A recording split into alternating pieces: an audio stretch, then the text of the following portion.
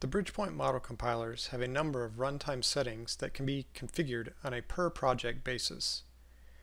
These are done through marking files. To access the marking files, we need to switch to a different perspective. So here I'll open the C++ perspective. From there, underneath my project, I expand the Gen folder.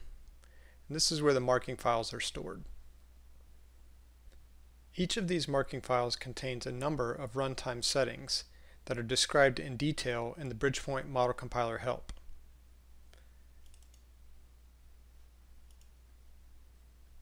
Each setting also has a description and helpful usage information in the marking file itself.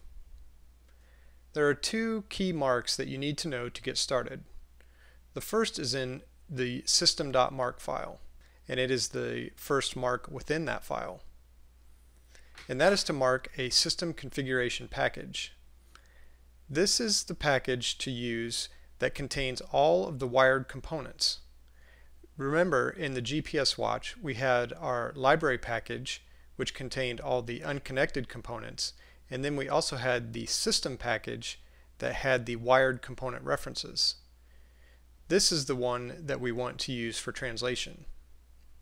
Note that in order to use the mark, we simply add the invoke statement into the file on a line by itself without the comment markers preceding it.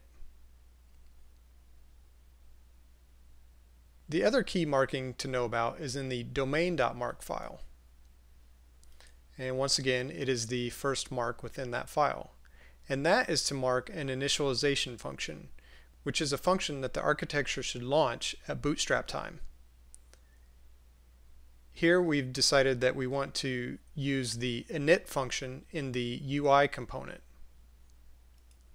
And this function will be launched when we start the application.